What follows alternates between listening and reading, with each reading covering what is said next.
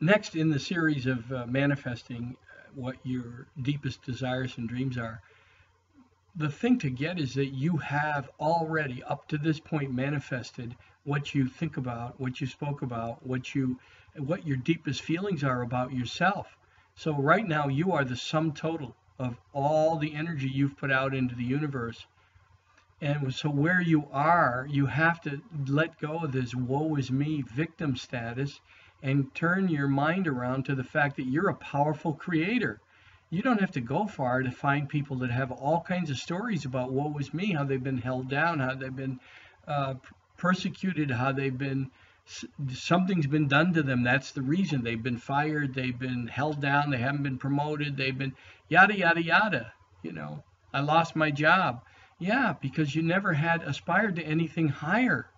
So you didn't train yourself. You didn't endeavor to go find something to make yourself more valuable to an employer. Um, Whatever it is, you have to do more to have more, but you also have to be differently. So doing more isn't necessarily doing harder work.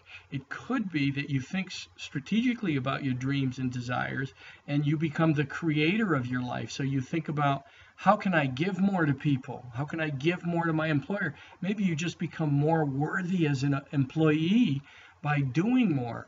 And the energy that you bring to the workplace of, I'm going to leave everything and everyone a little better than I find them in every moment, people will notice that.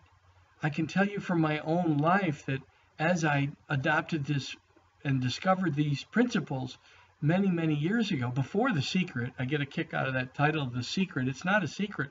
We're all manifesting right now.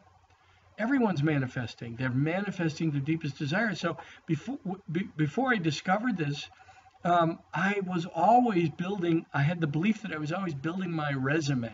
Wherever I went, regardless who I worked for, I was building the universal resume. So as I learned and discovered some of these principles of manifesting, I realized that having that thought process all those years really helped me because I was giving more. I was giving more to my employers. I always cared. I made sure the next person coming into the bathroom where I used the sink was wiped out. The paper on the floor was picked up. Um, I think about the next person at work. I think about, the coffee machine. I think about picking up trash outside the building. No one has to tell me to care about my neighborhood. And listen, you can drive through many neighborhoods and cities, countrysides. Doesn't matter. You can see people who treat their area like crap. I can tell you what their life is like. I can tell you what their life is like. I'm not trying to be critical. I'm telling you how it works. This is how it works.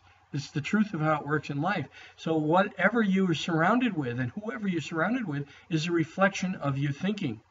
And it's a reflection of what you've created to this point. You have power, you're creating. So tomorrow, commit to creating something new. Start putting out that powerful energy. Get rid of that woe is me, that victim mentality. Thanks.